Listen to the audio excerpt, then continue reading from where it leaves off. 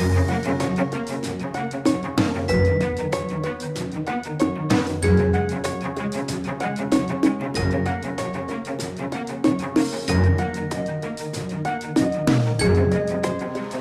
YouTube, Phil20 here today, and what I want to go ahead and show you is I decided to actually go out and get the same color wire. I was going to use electric tape, which is fine, but you know, I wanted to go ahead and get the same color wire. So here's our red wire. One's going to be for the inverter power going in, one's going to be for the inverter power going to the sub panel, and this is going to be for the inverter sub panel.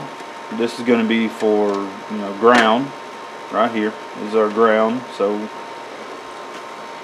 okay, so I've got that wired up. I'll have to separate the wires over here on the left, and I should be able to get all that done. I'm going to get a cover, an extension for this box, and another cover. So we've got all the wires tied up and connected to their corresponding connectors in here versus the corresponding connectors in the breaker panel and sub panel. So we've got that tied in. That's good to go. We use these kind of wire nuts here. I don't know if you've seen them. I use them for number 6 gauge wire, but currently it'll never be running more than 5,000 watts.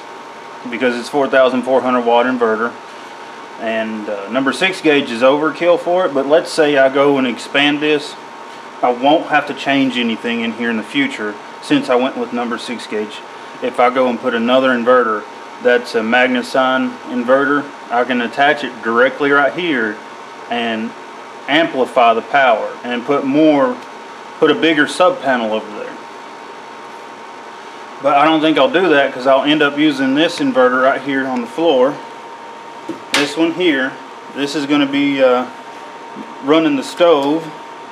I mean, and if in real world case scenario, you know, power goes out indefinitely, I mean, people's going to wait to dry their clothes anyways. They're just going to wash it by hand and then dry it outside. I mean, you're not going to be using the internet, video games, no nothing. You're just going to be, you know, running a refrigerator, and that's it. So, I'll be able to run a refrigerator indefinitely off of this inverter and battery bank. So you can see how it's looking so far, and it's looking pretty good so far. And I really appreciate everybody sticking around watching these videos. I've got the high voltage done. It's grounded, bonded, all the high voltage is complete. Now all I have to do is disconnect this here. I'm going to disconnect the inverter itself. See these two wires right here, it's hard to see, let me move where you can see it. These wires right here, okay, so you got all these wires. I'm going to disconnect the wires from the battery bank. I'm going to take this whole pipe completely out because this whole pipe is stuffed with four 4-aught wires and 2 tiny wires. And let me tell you, the last wire that went in there was one of the tiny wires. It was not easy.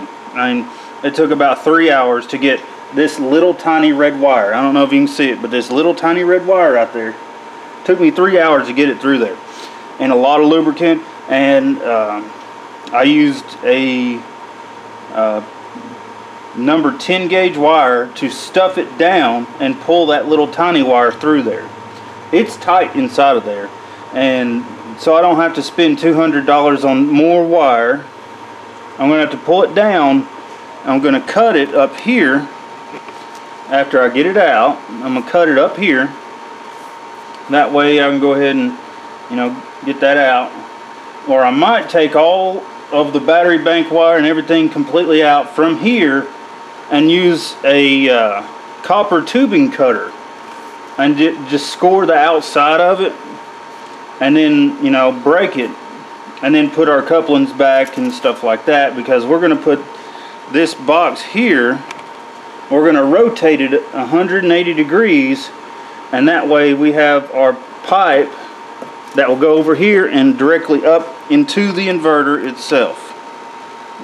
You know, so will be able to go over and up into the inverter. There's knockouts right here designed for this specific size of pipe. So I've disconnected my solar high voltage. I haven't disconnected the solar low voltage, and right now is a really good time to do it, but it's going to be really hard to do it like that, because I got to put another pipe right there, and you know, I have to move this exhaust vent pipe, which is, it's going to be okay, no big deal. But I think it's coming along real nicely. Tell me what you guys think, and could I have done it better? What would you have done differently? And like, subscribe, and share if you haven't. This is Phil at 20 with solar power, electricity, and electronics, and I'm going to holler at y'all later.